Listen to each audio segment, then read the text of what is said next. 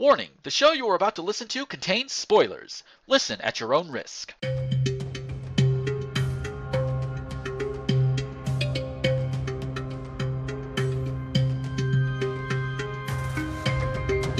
Welcome to the Poor Charlie Podcast, everybody. I am your host, Gomer the Ranting Thespian. My co-host, as always, is... Bonjour, I'm Namio. Yay, we has a Namio. Yep. Yes, and we've got 2 weeks of show to talk about.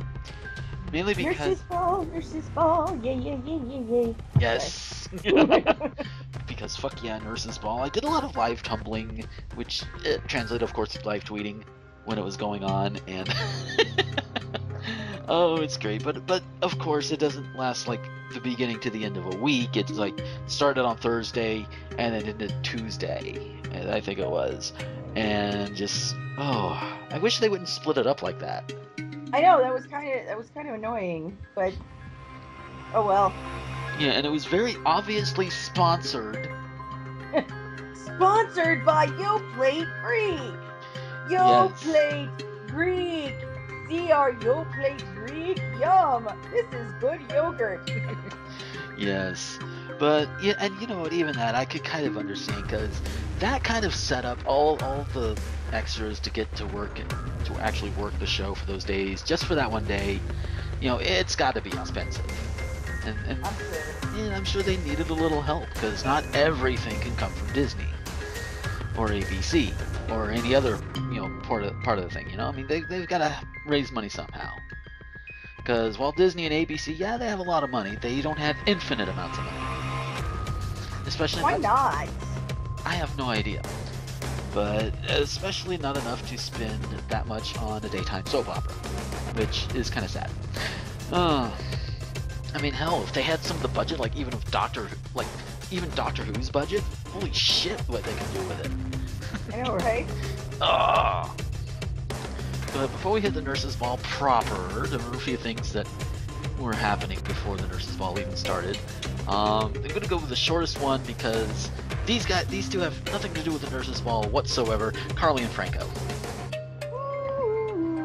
Yeah, they find AJ's phone. They discover, hey, there's some shit on this thing about AJ's last moments and his confrontation with Ava, and they're like, okay, the recording is a little... Yeah, conveniently, the recording cuts out in all of the parts where they would find out what's actually going on. I was like, okay, there's oops convenience, and then there's that. Yeah, that's just a little bit, but it does give them an excuse to evade Anna, who's trying to find all the evidence, who's wanting to get the phone to see if there's that kind of evidence, despite Franco at first being like, yeah, just turn it into the cops, and Carly's like, dude, they're gonna put Sonny in jail. So, and so she convinces him to go with her to somewhere, probably to find our good friend Spinelli. Yay. And because you know he's gonna be the one that's gotta decode the whole the recording thing. Because he's like the only tech everybody in this town knows. That's true. Although, now that you mention that, why didn't they take it to Sam? I don't know if Sam is that tech savvy. I know she's a PI and everything, but she would at least know where to look. Yeah. And she's in town. Although if they had stayed in town, then we wouldn't have had the scenes with them joining the Mile High Club. So. Yes. Because that was hilarious. Oh God. That was some ingenious comic relief right there, because they're on the airplane and Franco's like, have you ever joined the Mile High Club? And Carly's like, no. I'm sitting there thinking, okay, since she's been on the show, she's been with Sonny, she's been with Jax, both of them could have like their own, and she's been with AJ, she's been with people who could have their own private jets, and not once did she have sex on any of them. I call bullshit. I don't know, but so although I think there was some kind of clarification that not on like a commercial flight, Oh, okay, yeah, that's what she said. Not on a commercial flight with people there, but like on a private plane. Yeah.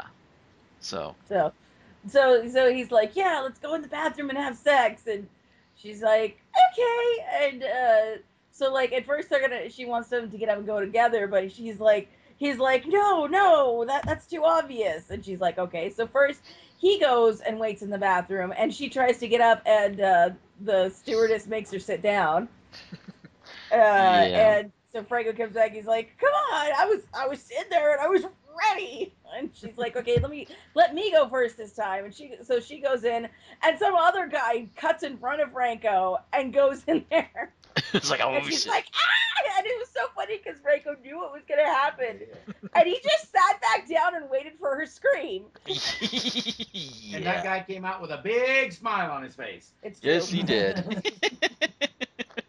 Oh lordy. And so finally they're like, oh, basically they're like, you know what, fuck it, let's just the two of us go in together, and they came out with big smiles on their faces. Yes, and everybody else around them is like, uh-huh, we know what you did. And I love how just not long after they went in there, the plane was going to endure some turbulence. Yes. And it's like that's not turbulence. Franco just fucks that goddamn hard. Just saying there. Oh wow. And Ava, you know, Julian confronts Ava, and they have their thing. And Julian, of course, doesn't kill Ava for whatever Because for yeah, reason. well, the it's um, Uh, can I just kick Morgan in the face? Like, I was really starting to like him for a while. hmm I really was. I'll help you. Because after the whole thing with his dad was resolved, he seemed to be actually kind of growing up, and he and Ava were really like having a solid relationship until they decided that they needed to start mistrusting each other for no reason, yeah, which whatever. um but like, and I get him being super butthurt when she cheats on him with his dad. Like, I get that. But he goes and he tattles to Julian. And it yeah. doesn't occur to him that this might put her life in danger. I think at that point he didn't care. Exactly, because he's stupid and childish, and I want to kick him in the face. And so, at some point after he tattles on her, he's like, wait, maybe that wasn't such a good idea. I don't actually want her to die. And so he goes to see her right as Julian is about to pull the fucking trigger. Yeah, and gets him to stop, and And, well, I think he hit him on the head or something. yeah, it's like punk, and then holy shit, Morgan. And then, he and Eva were talking, he's like, and she's like, why did you do that? And he's like, I didn't think it would actually hurt you. And I'm like, what the fuck did you think would happen? It's exactly like when he was working against Sunny. hmm And, Michael found out and he was like, you're putting our father's life at risk. And Morgan's like, what? I don't, how? And I'm like, you fucking idiot. Yeah, it's like give him. I'll give him one more. Yeah, one more.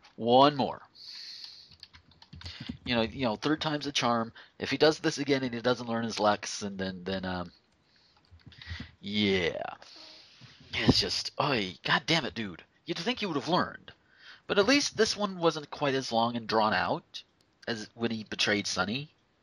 That's true.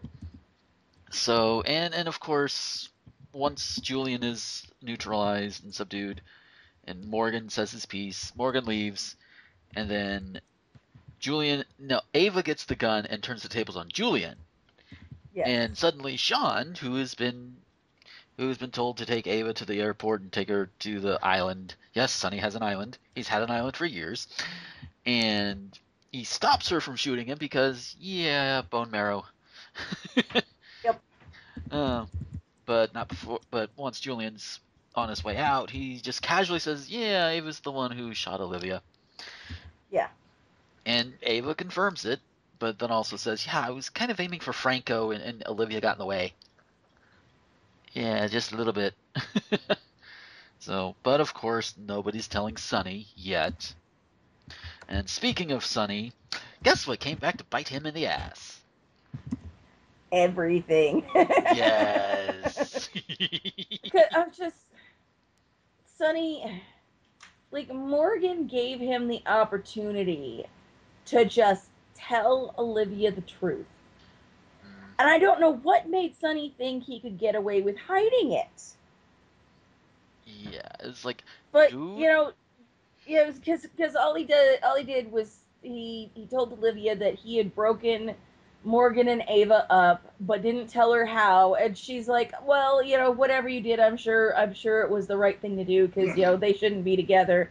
But then you know, uh, Alexis was with Julian in the gallery when Morgan came in and betrayed her.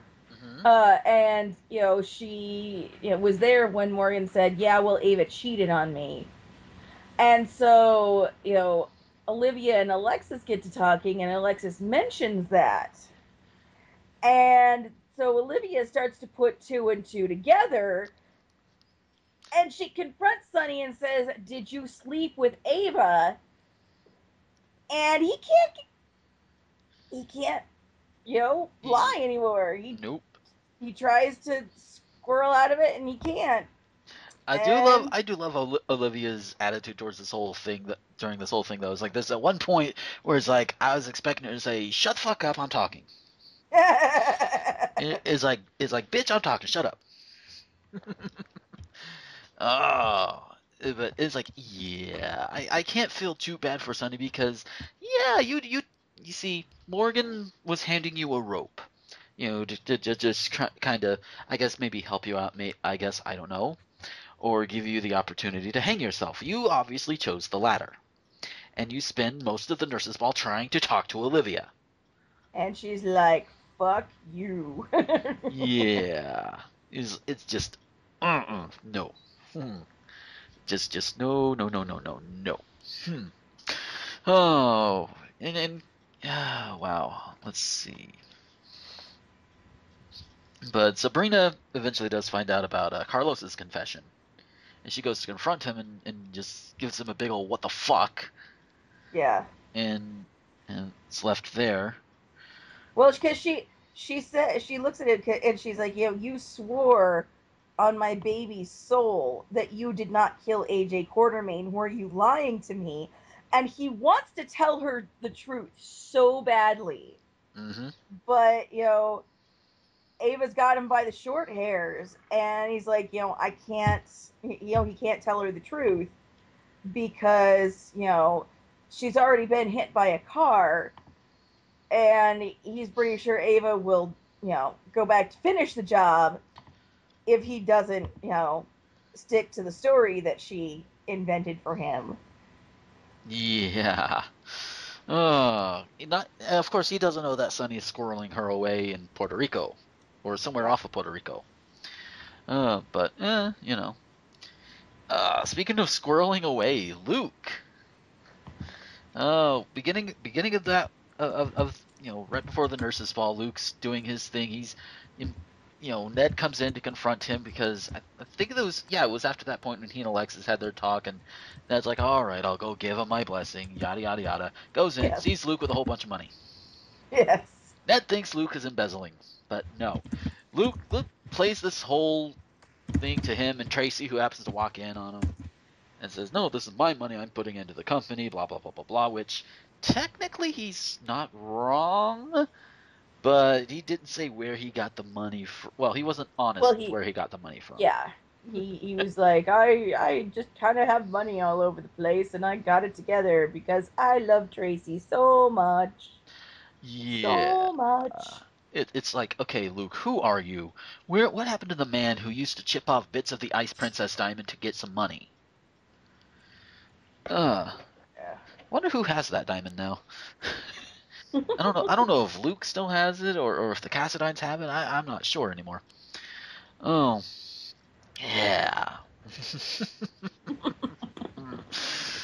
Oh, lordy. And of course, the nurse's ball finally approaches. I think we can finally start easing more into it now Hmm. with everybody, setting up and rehearsing. Mr. Marbles has been blackballed because, Well, okay. This is my first nurse's ball, so I don't know if Mr. Marbles is a thing that's happened before, but like, yes, yeah, Mac has this puppet, and he's trying to be a ventriloquist, but he fucking sucks. yeah, And like, then they tell him, and Lucy tells him no, and he's like crushed, yeah. like It's like, super oh, crushed.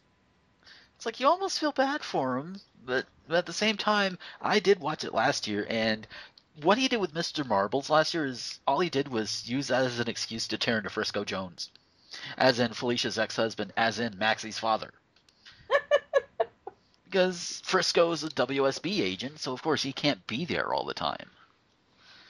So and of course he takes the pot shots at him because, well, hey, last year he and Frisco were basically competing for Felicia. It's like, boys, boys, boys, boys, boys. I'm gonna choose the Aussie who sticks around. Oh, and speaking of Aussies who are sticking around, Levi. In I mean, I will give points to Levi. He once the ball begins and he sees how Maxie is enjoying watching it on TV. He's like, you know what? Let's go. Yeah. Well, who all who goes with who to the ball is is a big deal. Yeah. And like for some reason they have like a red carpet, and I'm sorry, but it's like the saddest looking red carpet I've seen. Well, Like it's not meant it's to be like. I mean, it's obviously not Hollywood standard. I mean, keep in mind this is yeah. upstate New York. Well, and I'm like, why have a red carpet at all? Like if it's gonna be this small and sad looking. But you have let's see. So you have Alexis going with Julian naturally, Yes. and of course the teens going together. Yes. TJ and Molly. Um and Elizabeth goes with Rick. Mm-hmm. Much to Uh Nicholas's surprise, he's like, wait, what the fuck? What? And yeah. at first he and Spencer are resigned to kind of staying at home, until Spencer starts watching on the TV and Cameron mentions something about being at home in his Batman pajamas, and it's like Cameron Well, I think is like Cameron called it. yeah, he did. It was funny. Yeah, in your Batman pajamas eating pizza. With your dad. And then Well, and it's kind of funny because the other person who was really surprised by Elizabeth going with Rick was Britt, yeah. because Britt's sitting at home with Brad, uh, watching the red carpet, and I love the way the two of them are together because like they're kind of hard times besties. Oh yeah.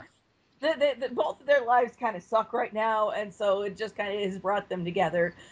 Oh and yeah. uh and it's kind of funny because Britt's watching the red carpet, and like Brad says something about it, and she's like, I would have thought you'd be into this, and Brad's like, that's an offensive stereotype, and then he gets sucked in, and it's so funny because like the two of them are, because Sam goes with Silas obviously, hmm and she falls down on the red carpet, and like Britt and Brad are just like the bitch twins. They're sitting there laughing their asses off. Yeah.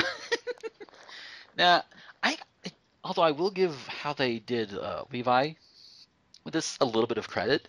It seems they were using him to kind of deconstruct the whole idea behind the nurse's ball and other similar events. It's like, oh, you don't want to go to that because it's just big pharmacy doing this blah blah blah blah blah, and it's like, yeah, okay, it's true, but it's also people coming together, giving them money. The money does go to a cause. Yeah. Uh, so the money is going where it's supposed to go, and people get together, they have fun, and they honor memories of other people that either Mm-hmm. couldn't be there or people of days gone by, and that sort of thing. So it's a big event. Money goes to a good cause, and people get up there and they get to perform and have all sorts of fun. Oh my god, that's the best part of the Nurses Ball, the musical numbers. Yes. I mean, Yes.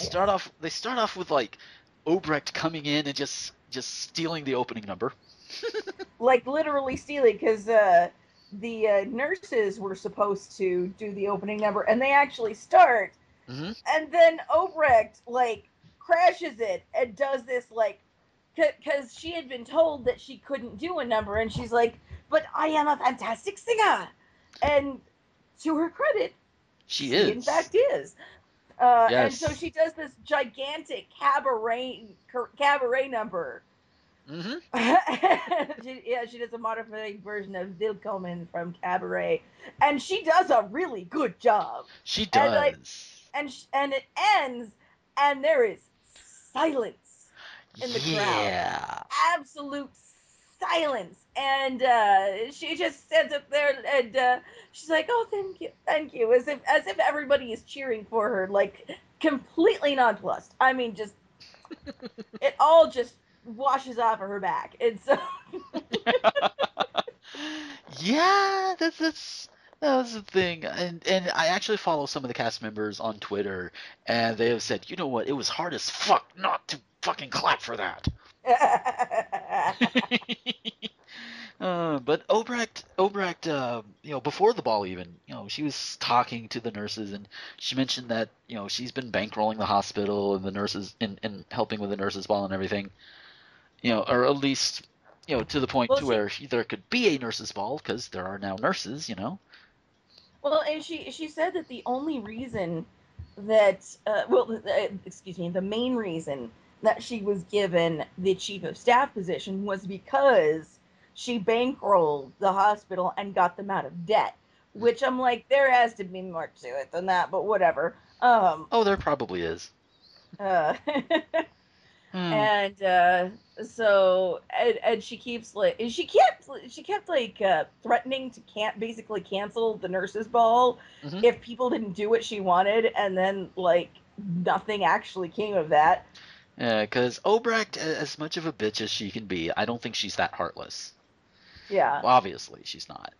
So. So uh so let's see who else. Oh, and then back to the red carpet, Felix and Lucas both kind of meet outside, just coincidentally, and they're both, they're alone, and they're like, well, why don't we walk the red carpet together? And so they do, and then Brad's like, no. And I think it was that point Brad's like, fuck it, we're crashing the ball.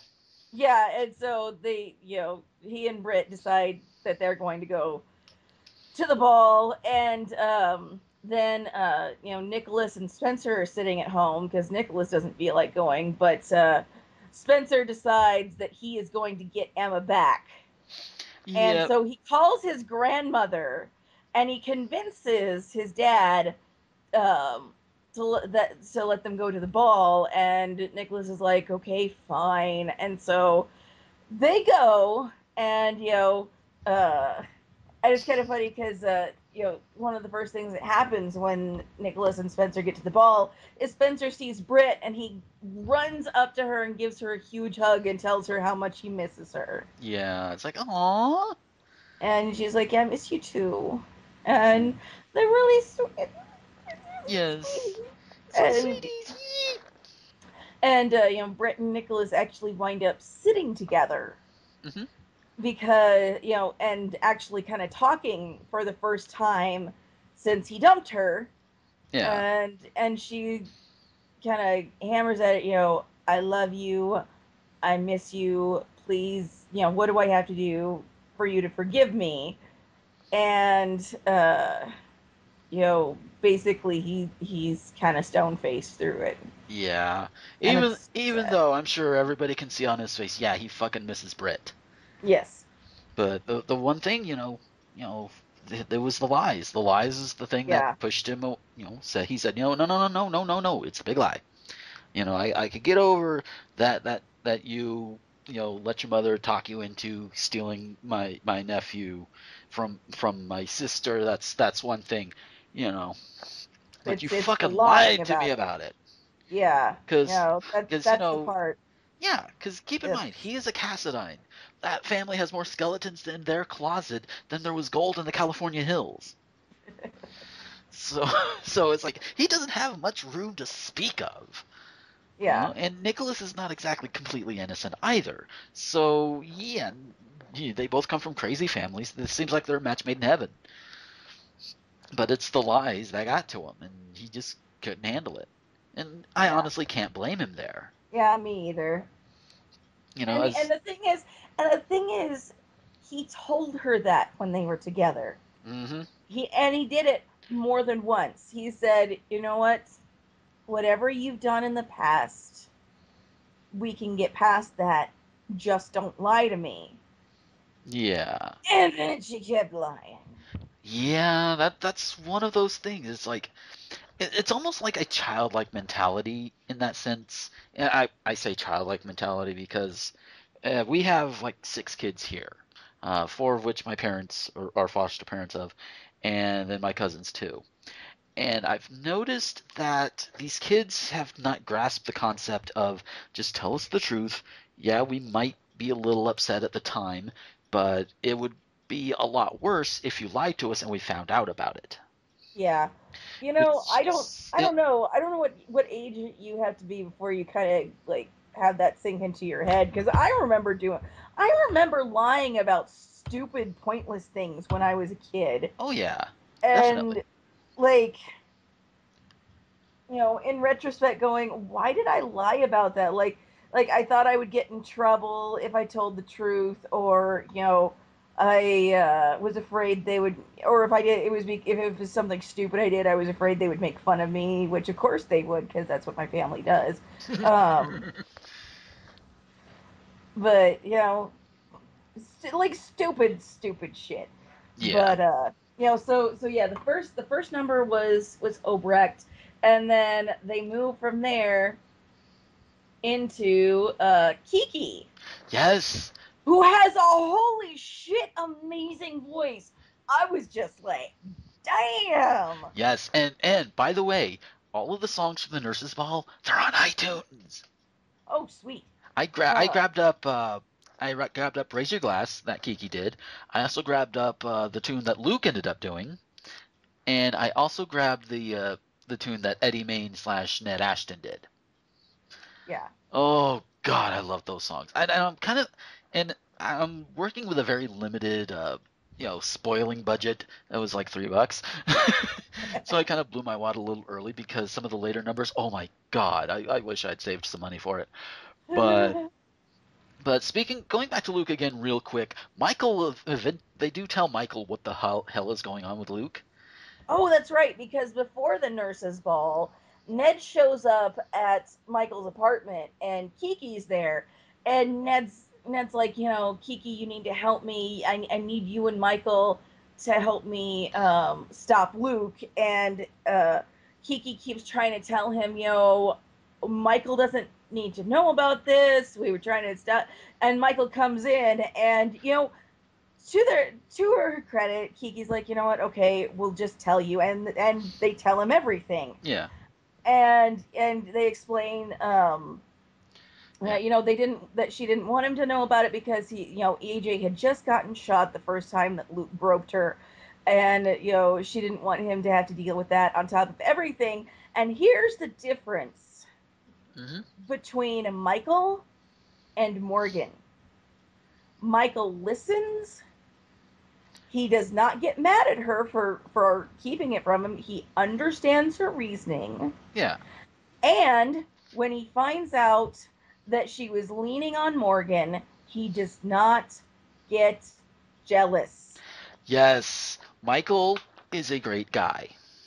He understands, he trusts Kiki, hmm and you know he understands that she and Morgan were close before, and it makes sense that Morgan would be someone that she would trust Yeah, with this, you know while they're trying to give Michael less of a burden. And it was like that level of maturity from Michael was something that I really appreciated. Yes. I mean, although there is also, you could tell that he and Morgan are brothers, because what was his initial knee-jerk reaction to Luke? Go beat the shit out of him. Yeah. And I can't blame him. That would Me be my either. initial reaction too. Like if it happened to my girlfriend, I would want to go and just, rearrange his anatomy and put his testicles where his eyeballs are. Yeah. And so, but they talk it over and they come up with a plan. And I was expecting uh them to try and trap Luke again, but they didn't, and I And think and that was we'll a good and call. And we'll get to yes, that in a minute. But so yeah, the second number was Kiki and a bunch of other people doing "Raise Your Glass," and Kiki was fantastic. I mean, yes. that actress, she could Hmm. sing, and I think it was Elizabeth and Felix like interjecting like little lines from the song, Hmm. and it was really cute. And so, Yes. okay, and weren't were Cameron and Emma next, or was that Now Cameron and Emma came a while. I think they were. okay? I think they were after the weekend break. I can't remember all of the stuff in order. Yeah, but among the other numbers, I think the one I know. No, I think it was Ned who was after Akiki with his Oh, song, and it was great. That is the it kind of was. like rock style that I absolutely love. And of course, naturally, I would grab that from iTunes. And also, his band, Kurth and Taylor, they actually have a greatest hits album up on iTunes. Oh, that's So, funny. yes, it is, and they are legitimately good songs. Yeah. So I encourage you to go check that out. But he did this number with this woman, I guess just some woman that just like, hey, I'm touring with you, part of the band, whatever. And goddamn, she was hot. Of course, I'm going to comment on that. Of course you are. But the two of them, they had the chemistry, everything going on. It was awesome. And then Luke gets up there, and it's part of his surprise for Tracy. Key term, part of his surprise. Yes. And I didn't recognize the number at first, but the number is from. I am getting it up here right now on my iTunes playlist because this is one of the other ones that I actually downloaded. Well, I say downloaded, got from iTunes, that sort of thing. Doop, doop, doop, doop, doop, doop, doop. Where is it? Where is it? Damn it. um. Oh well. But anyways, the song is called "I Am What I Am," and if I can remember my research right, it is actually is from a Broadway show.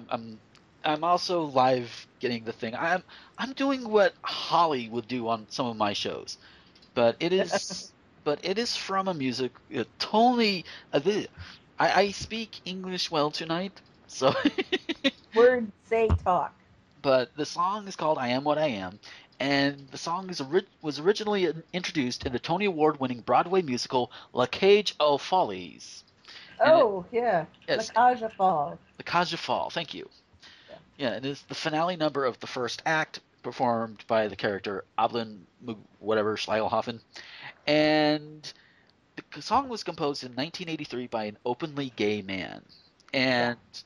and it's become like a rallying cry. At least according here on Wikipedia, it says that it's become a rallying cry for the gay pride movement, along with "I Will Survive." Okay. So it's not exactly an obscure song.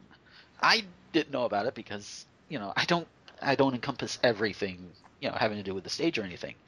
But it's pretty good, and Luke did it fantastically. He did.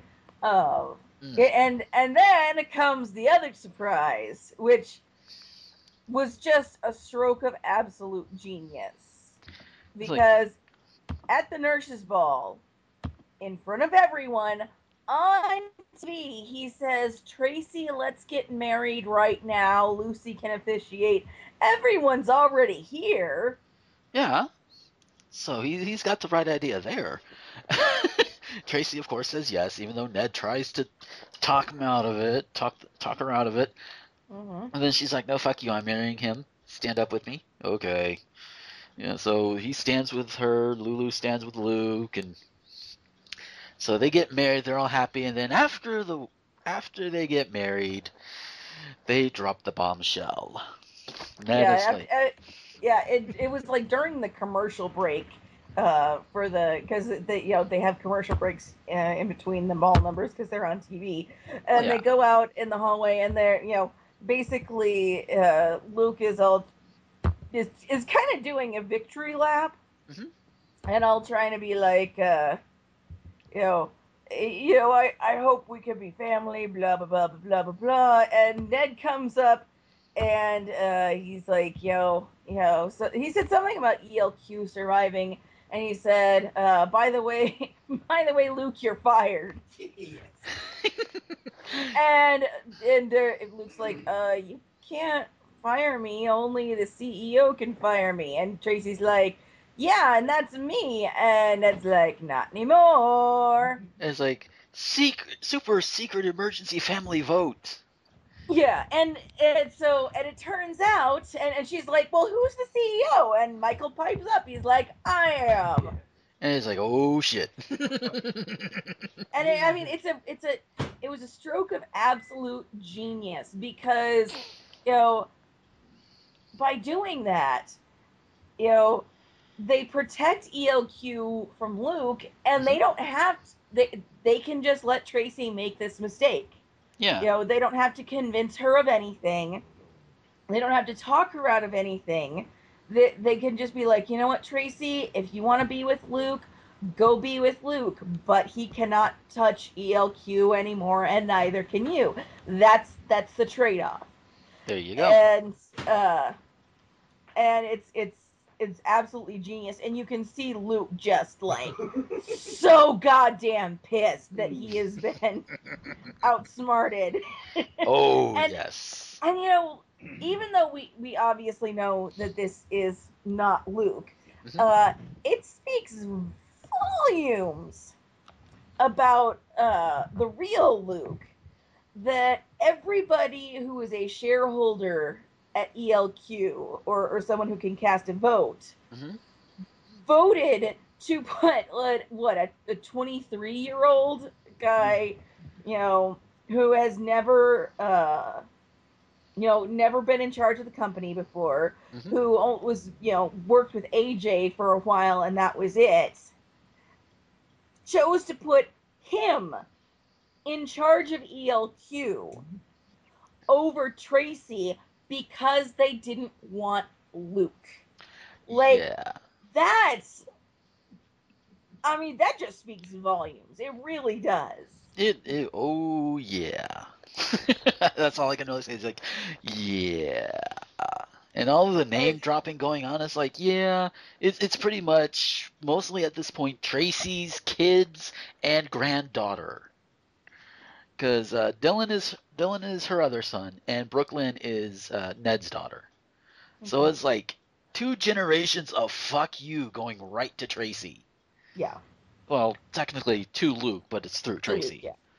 Yeah, and Luke is just dumbfounded. He's like, they can't do that, and Tracy's like, they can, and they did, Yeah, and she just kind of accepts it. She knows how this works, and that this is how she unseated AJ, and like she's actually pretty impressed. Yeah. She yeah, actually sits there at one point and she says, that was such a Quartermain move, standing up for me at my wedding, and then a few minutes later ousting me as CEO. Daddy would be proud. yeah. But Edward I would have. love Luke's comment. How could you do this to me? And Tracy. Yeah. Yeah, it's starting to come apart. The cracks are appearing in fake Luke's Yes. armor. There, it's starting to appear. He just needs And it. so yeah, and so and it's kind of funny because turns out, basic, and they're standing there in the aftermath of that. Michael comes up and is like, you should have thought of that before you groped my girlfriend. And, Tracy's like, she's lying. But, she can't do anything about it. And as they walk away, she turns to Luke and she hugs him and she says, "We still have each other." And you could just see the look of on his face. Yeah, I mean, and they even give you a peek into his mind right before he says the nuptials and everything. He's looking at all of the titties out there. Yes. Every last one of them, from Alexis to Jordan to Kiki to everybody of legal age, really. Yes. Because I don't think he'd be looking at Molly's. Not I would hope just not. no. That would be even creepier considering the actress is actually really close to the character's age. That would be even creepier. But to get back to the musical acts for a little bit now, they had the magic Milo and the magic wands, second Oh year in my a god, row. that was amazing. That was pretty cool. Beefcake's Uh, not my thing, but I thought it was pretty cool. I thought it was so funny because my dad and I had been marathoning GH that day, and my mom got home from work right in the middle of that number. And so she walks in the door, and there's all these like hot stripping dudes on the screen, and she's like, "Well, I came home at the right time." There you go. And so let's see, it was Nathan, it was Milo, Michael, uh, Felix, Felix, Lucas. I think Felix Lucas, Lucas. and TJ.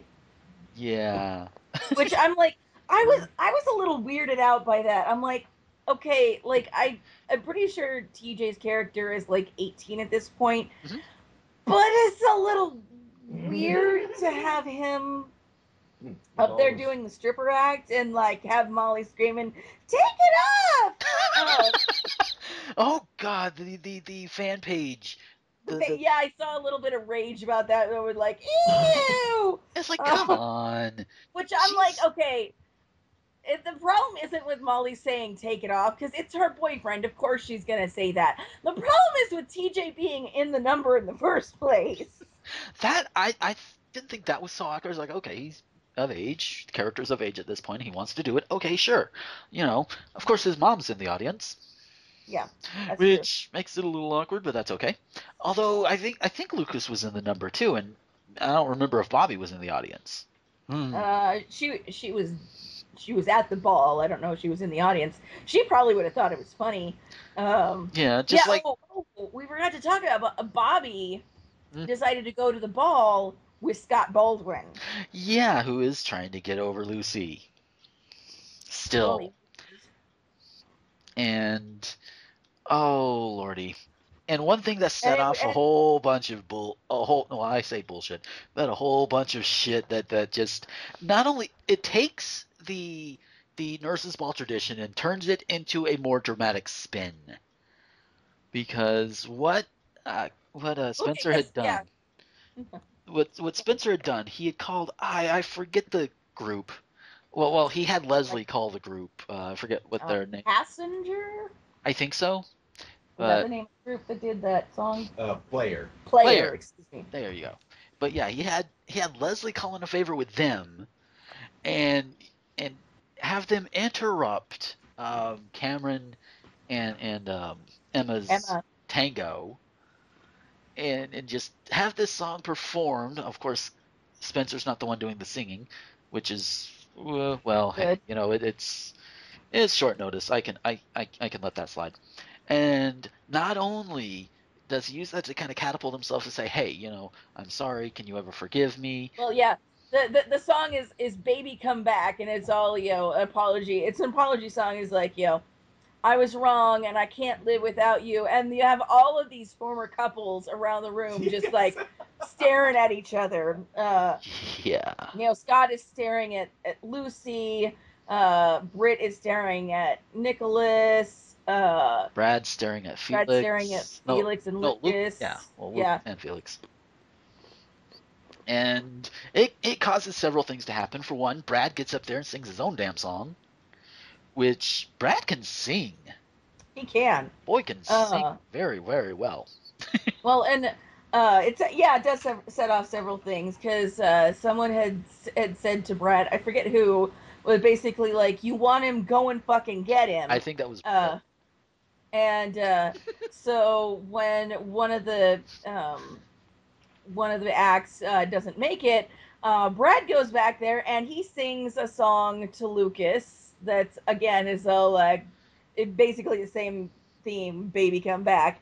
Um, but before the ball started, Lucy and Felicia had been backstage talking, and Lucy was lamenting about Scott, and And then because it's and then because of timing, Kevin walked in when she was saying we can't let Kevin find out, can't and find out Kevin's what. like, yeah, can't find out what. And so Felicia just on the spot's like, Lucy has a big surprise number planned for you. Oh boy. And after he leaves, Lucy's like, why did you say that? And Lucy's like, I don't know. I panicked. I and panicked. so and so after the second or third I Want You Back song was performed, Scott, being the asshat that he is, even though Lucy has told him multiple times no, he goes backstage while she is, in her underwear, in between dresses, and it starts like chasing her and telling her, we belong together, we belong together. And she's like, I care about you. And and he corners her and gets her to kiss him, and then the Right curtain as the curtain comes comes up. up. Yes. And everybody's like, oh shit. And I have to say, like, the way they did it was pretty brilliant, because she tried to spin it. She's like, "Hey, this was the surprise act. It's a tradition. I'm in my underwear," and Kevin leaves. Yeah, and of course she chases after him. They have this fight, and I have to admit, this is one of those times where it seems like soap operas and internet memes just kind of crossed. You had one job, Lucy. One job. Yeah, I did catch that, and I thought it was funny. I mean, I know it's like a serious moment. It's a very serious moment, and even outside of that line, that kind of threw me a little bit. It's very well done. Yes. Both of the actors doing terrific jobs. It's just that one line, just like all of a sudden, oh shit, internet meme. Yeah, one job, Lucy. Oh God. So they storm off with each other, and Felix is having to take care of the rest of the show. Because and oh, speaking of which, the worst case of blue balling I have seen on the show yet. Because I think it was over the weekend. One of the previews for Monday was the arrival of Blackie Parrish, who was the role of which was originated by John Stamos. Oh. Yes, so it's like, oh god, are we gonna have John Stamos on here? Oh god, that's gonna be great.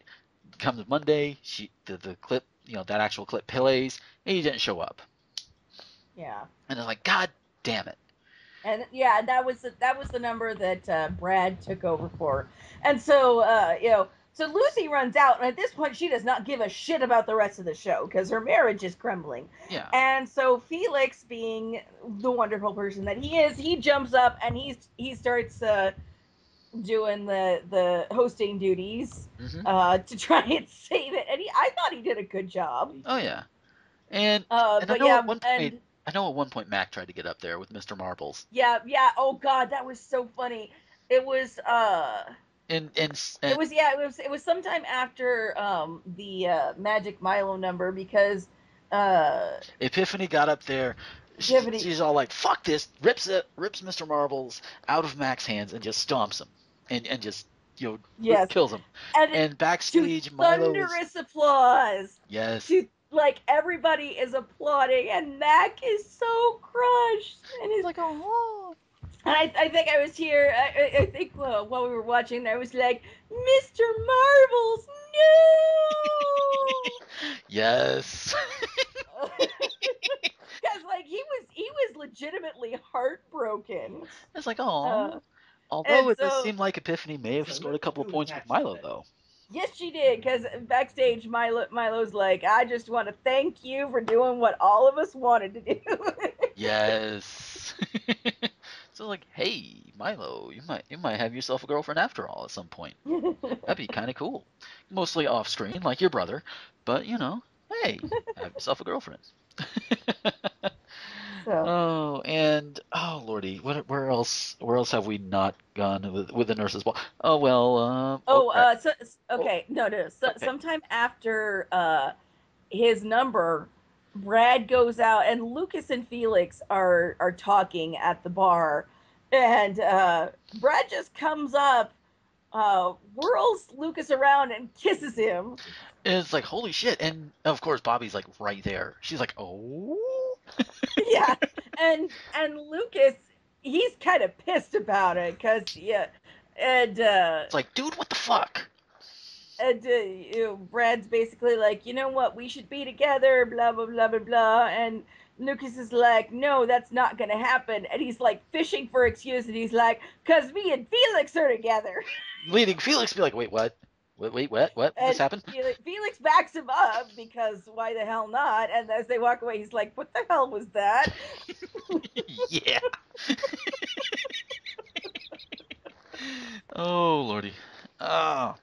I don't know. Like I don't want Lucas and Felix to end up together. I really don't. I don't think they're right for each other, but also I want Lucas and Brad to be together because I think they're a really good couple. Oh, I smell a shipper.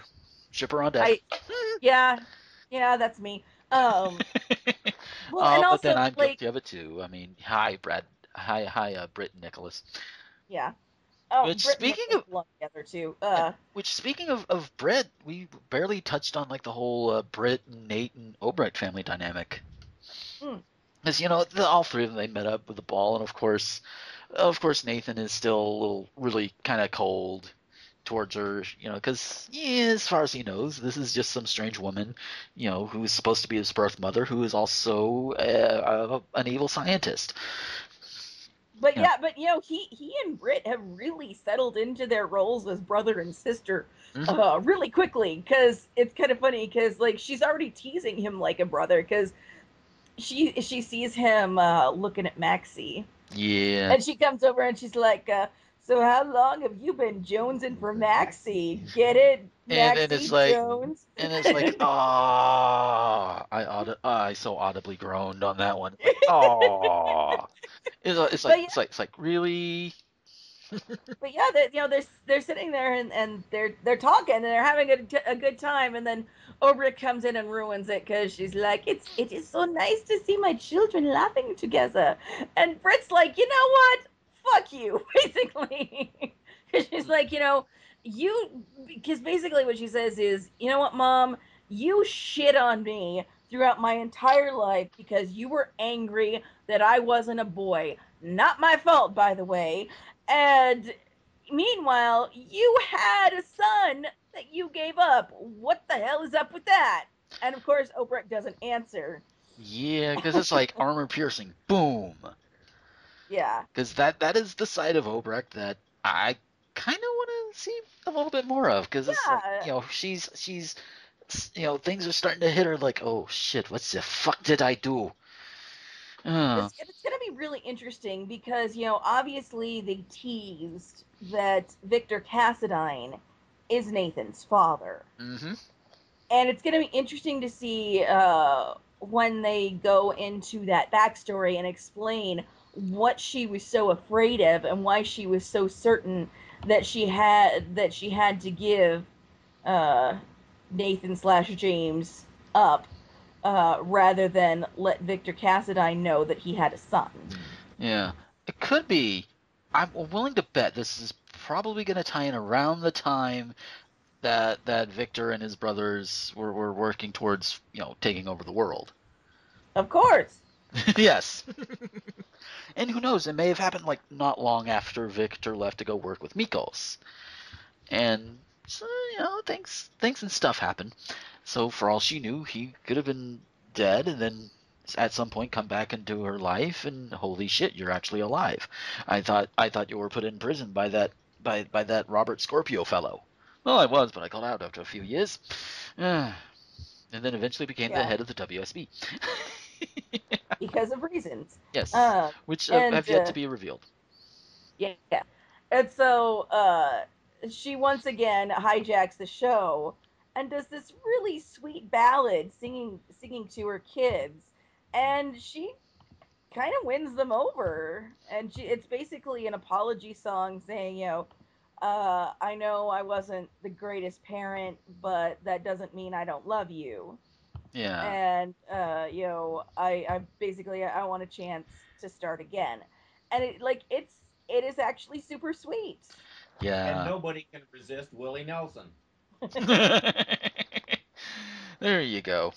Oh God, so that was great, and I think it was at that point Felix is realizing things are not going the way he is that the Oh, cards are saying, and and I he just forgot. it's this he just has this whole attitude of just announces something else happens, tears up the cards like I'm done with this shit. Yeah, and it was because when he introduced her, the card said Adele Dazeem, which I thought was Yes. hilarious. It's like John Travolta is never gonna live that down, and nor should he, because Oh that was no. goddamn ridiculous. Yeah, just a little bit there. Just a little bit. Oh, so and then Like I don't know. It's like I get. Sorry, yeah, tangent. Like the John Travolta thing. Like I get that it's the Oscars and the Oscars are boring, and I'm sure pretty much everyone there is stoned out of their goddamn minds in order to get through it. But he had one job. Like getting back, you had one job, and you fucked it up on national TV there you go. because you're either too lazy or too stoned. Yeah, well, at least he only fucked up a name on TV. I mean, That's Lucy true. fucked up her entire marriage on TV, so That that is a valid point. yes. Oh God. And so of course, when after the final number, which I will get to in just a moment, when everybody's leaving, you know, Nathan offers Brett a ride home, and then she's like, "How about both of us?" And he's like, "Yeah, sure." Yeah.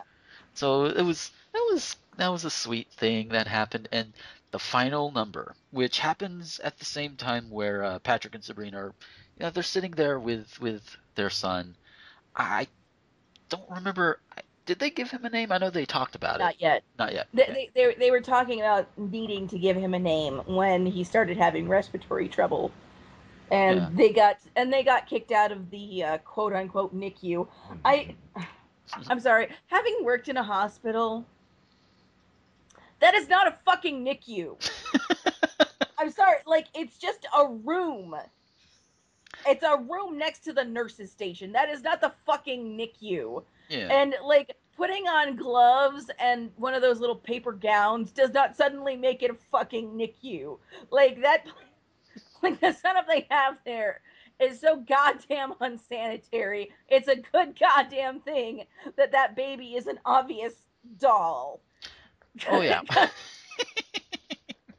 Anyway, so yeah, they get kicked out because the doctors need to work, and like they keep trying to like they're both like Sabrina, you're a nurse, Patrick, you're a doctor, and they both keep like trying to go and get in the middle of what the doctors are doing. It's like get the fuck out of there. You know better than this. Yeah. Although I will give them only a little bit of slack because they are more emotionally involved than most other doctors and nurses at this point. So Yes, but still, I mean, like still stupid. they know they know they can't do anything. You know, all you could do at that point is get the fuck out of the way, let the professionals do their goddamn job. Yes. Oh, and while they're sitting there looking over their son, they start, eh, you know, at the same time that they're looking over that, Epiphany starts the final song number, which is the same song that she sang at Patrick and Sabrina's, aborted wedding.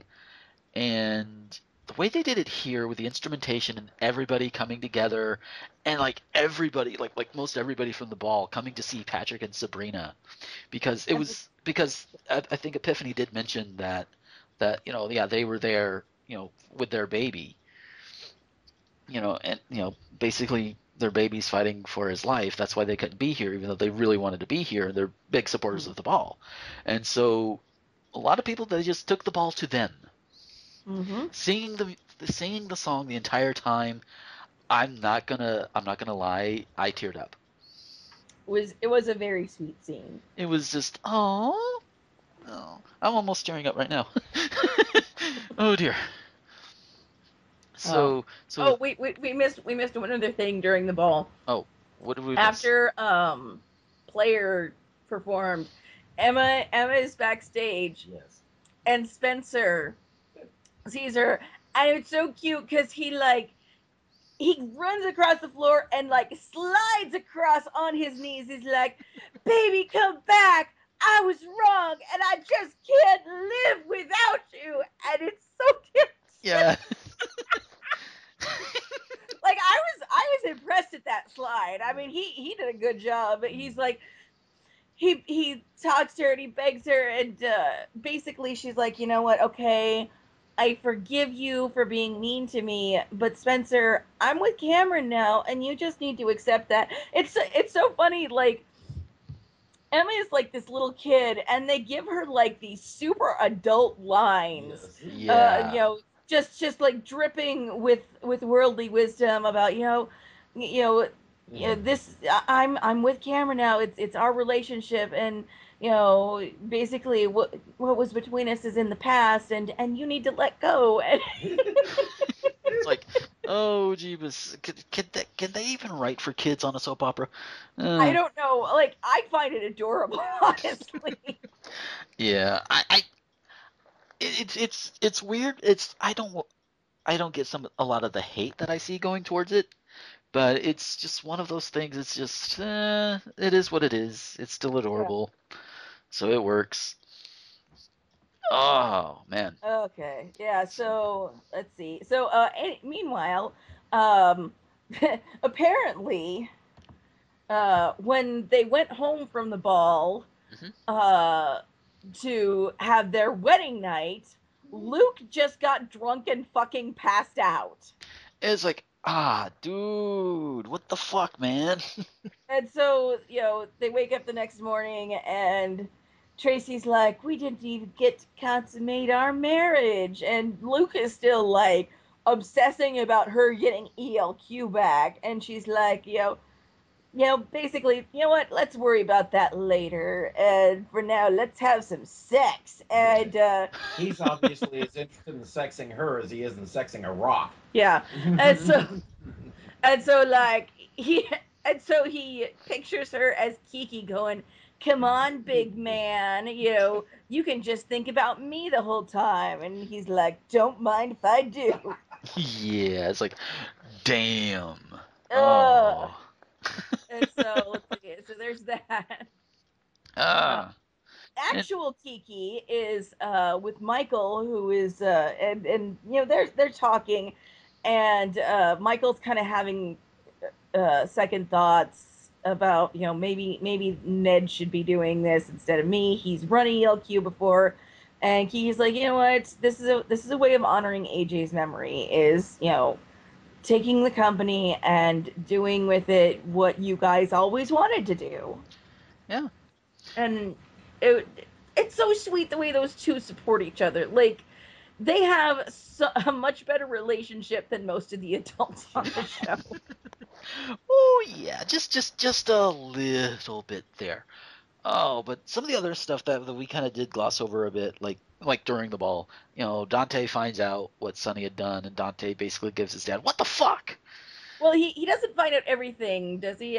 Do you think he just found out that Sonny cheated on Olivia? Hmm.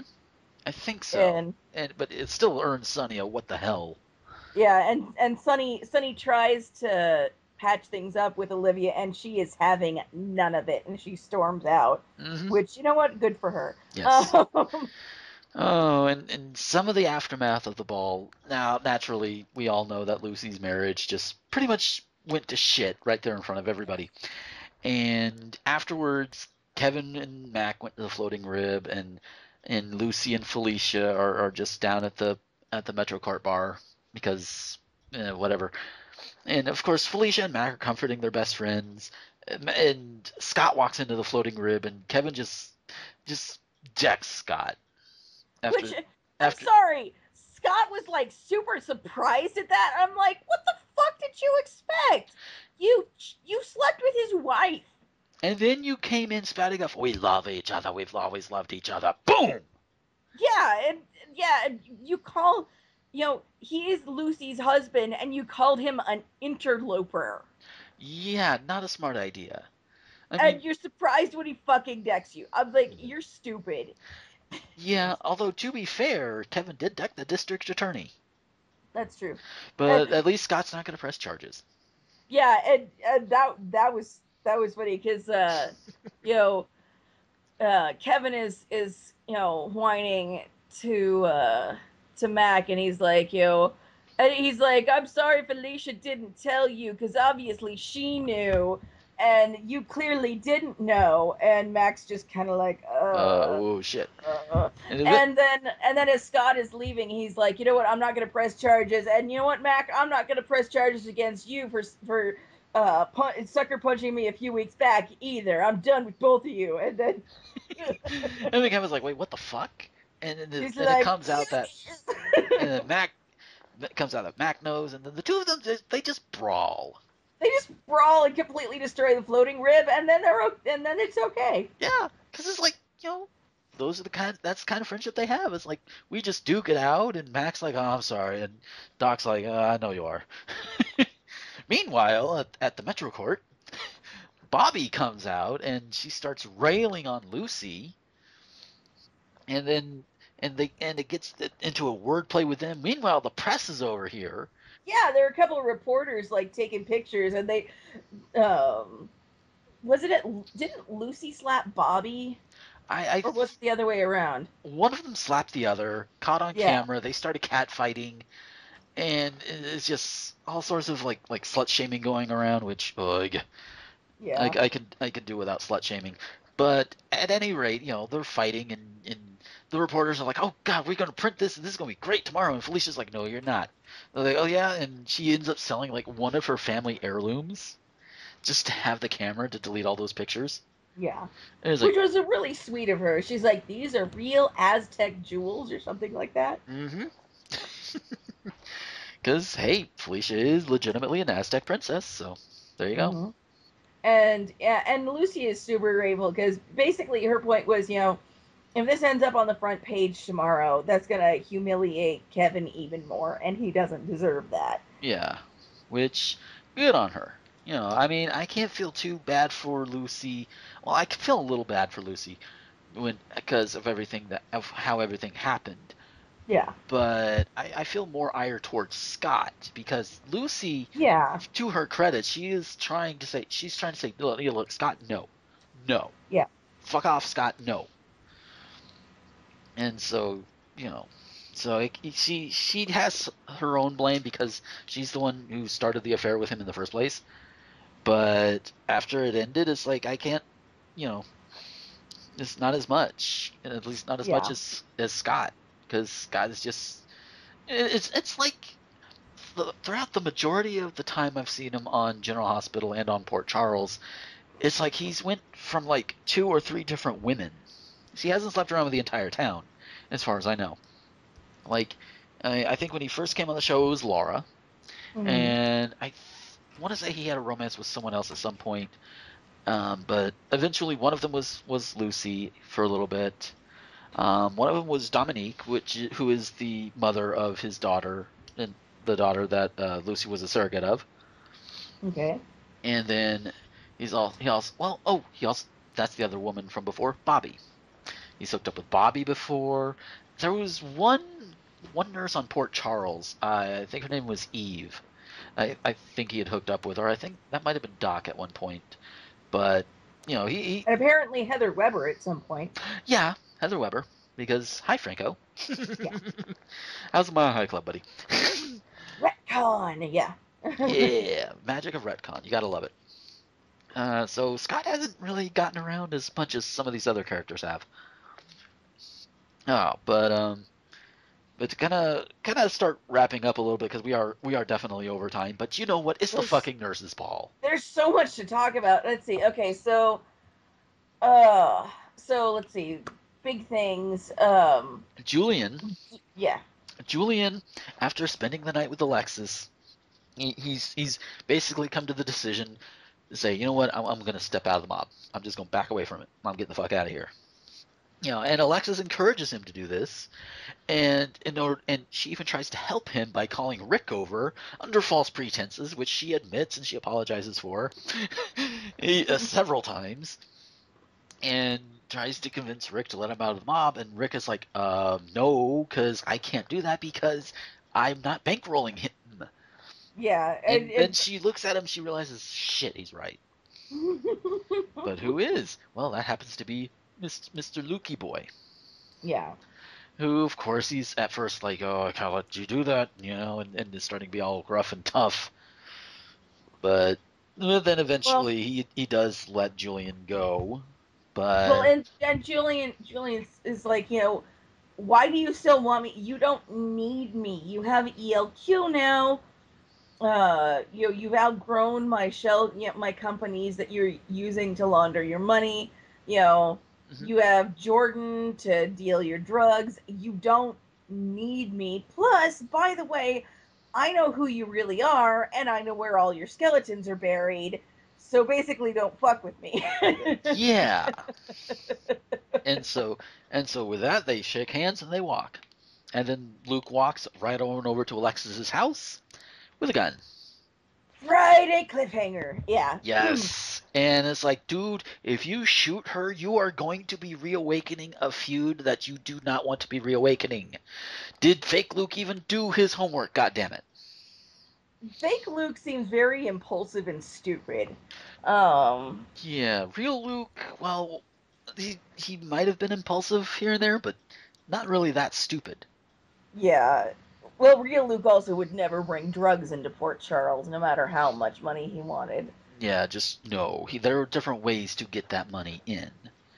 Um, Oh, so and yeah. so meanwhile, Duke and Sonny have managed to find out when the next shipment of drugs is coming in, and Sonny has Duke take that information to Anna, and basically Anna's like, you know what? Okay, if I take your information and I'm able to put Julian Jerome behind bars, you have to quit working for Sonny. And I'm sitting here going, didn't he already say? Didn't Duke already say that's what he was gonna do? Yeah, so it's like Like, you kind of moot point there. like It's like I was confused about her like making that demand because I'm like, that was what he already told you. He was like, you're acting like it's an ultimatum. He already told you the only reason he's working for Sonny is to get rid of Julian Jerome, and then he'll be done. Like, mhm. but whatever. What do I know? Yeah. But hey, maybe she just wanted maybe she was reminding him and making it clear. Maybe. I don't know. Oh. And Jordan is the one coordinating the shipment, and TJ actually overhears her making a phone call talking about the product from Colombia. Yeah, and he's a little savvy about it. He's like, I know of only one thing that comes from Colombia, and that's kind of druggish. Yeah, But she covers her ass enough, I guess. At yeah. least enough to get TJ off of her tail after buying him, especially after buying him a new car Yeah, as a graduation gift. It's when like, when she pulled out that keys to give him as a graduation present, I'm like, Jordan, you fucking idiot! Like, talk about tipping your goddamn hand. just a And little bit. she's like, I got a big commission at work, and I'm like, you really think Sean is gonna buy that? Sean is not stupid, and Sean has been suspecting that she's running the drug operation this whole time, and she is done a pretty good job of at least trying to get him to doubt Hmm. that conclusion. But when you flaunt the money you're making like that, that's just stupid. It's ugh. Oh, he's just, God damn it. And And they so, had a small bonding moment the previous night too. It yeah. was like, oh, Jordan almost looked like she was flirting with Sean, yeah. which I was like, which whatever. Yeah. Which Maybe they'll tell more, but maybe. Oh, that actually does remind me. There was one musical number I neglected to mention: "The Haunted Starlets." oh yeah, doing I love it. Yeah, it was Sam, it was Sam, Molly, Molly, I think Lulu. Lulu, Maxie, and Kiki. Yes. And Sam walked out there in her outfit. I'm like, oh my god, yes. Yeah, exactly. And it was so funny because Levi he went there, he took Maxie to the ball just to make her happy, even though he did not want to be there. And like he was not happy when Lulu came up and asked Maxie to be part of their number because someone had backed out. But he kind of gritted his teeth, and Maxie was having the time of her life up there. Yeah. And it was kind of funny because she was like, Lulu was trying to talk to her because Maxie was like, I don't know the steps, and Lulu's like, it's really easy, just follow along, and like they did a really good job of making it look like that's exactly what Maxie was doing because she was just like a heartbeat behind everybody else. Yeah. I Uh, think I was paying too much attention to Sam to notice though.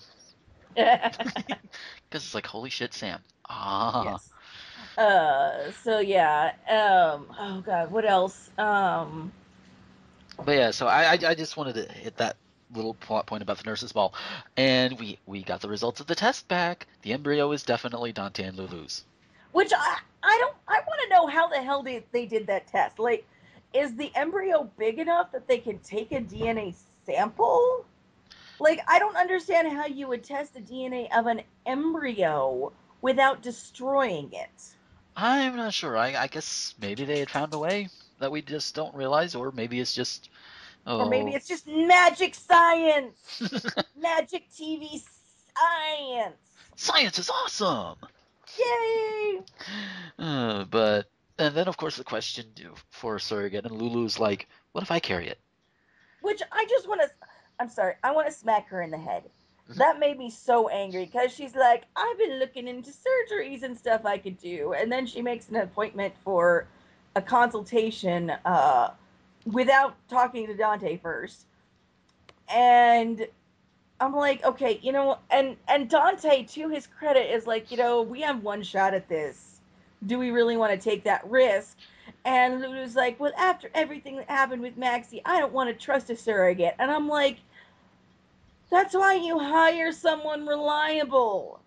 Yeah, My just God, like, I don't know. Lulu really is starting to piss me off because she's so self-centered and so impulsive. You know, when Ben was, or excuse me, Rocco, still hate that name. When Obrecht had him, and Britt was trying to help, and Lulu knew better than to run into the interrogation room, but she did it anyway, partly because the police department sucks, but also because she's stupid, and it never occurred to her that maybe she shouldn't be able to do everything she wants to do at any particular moment.